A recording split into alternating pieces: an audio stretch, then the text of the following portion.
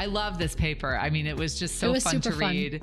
And and having this conversation, it really gets your mind working of like, you know, it's bringing you back to old immunology lessons and then helping frame new frameworks. It's really cool.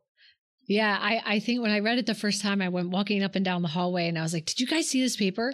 I'm like, I feel like this is rewriting the textbook. I feel like I'm going crazy. True. What am I missing? Why is this not in like the top 3 journals? So I feel like I must be missing something. Yeah. So that is always interesting, right? Because, you know, for those, well, if you're in academia and you're in academic science, you know, this is true, but like probably this maybe started up at Nature.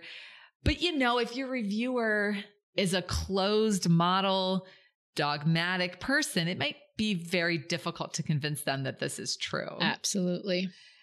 Absolutely. And oftentimes because those people are topic experts, they get asked to review said papers. So you might be fighting that battle. It's hard to change the field. I mean, you really have to have a lot of evidence to change what we know to be true.